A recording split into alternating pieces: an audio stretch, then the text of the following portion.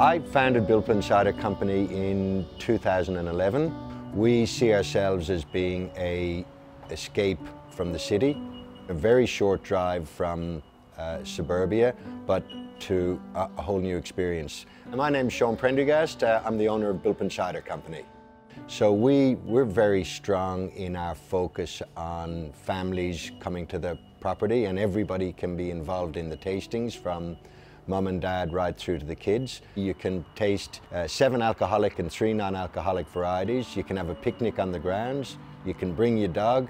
Everybody's running around on acres of space, and it's a really enjoyable day.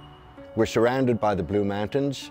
It's an extraordinary area to live in, and I think when you come up here and you feel the space and you hear the birds, you'll understand what a fantastic place it is. And we really encourage people to make that drive.